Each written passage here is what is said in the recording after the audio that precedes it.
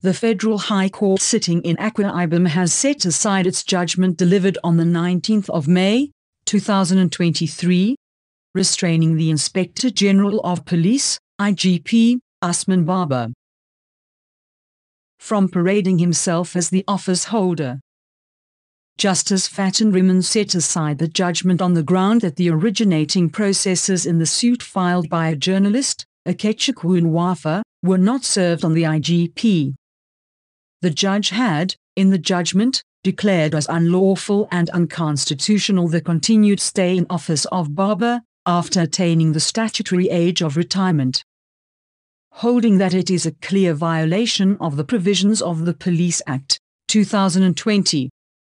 The court had also ordered former President Muhammadu Buhari to convene a meeting of the Nigeria Police Council to appoint a new Inspector General of Police who will occupy the office for 4 years. It will be recalled that Buhari had, in January 2023, extended the tenure of Baba even though he clocked 60 on March 1, 2023. Dissatisfied with the verdict, the IGP approached the court, seeking an order setting aside the judgment because he was not served with the originating processes.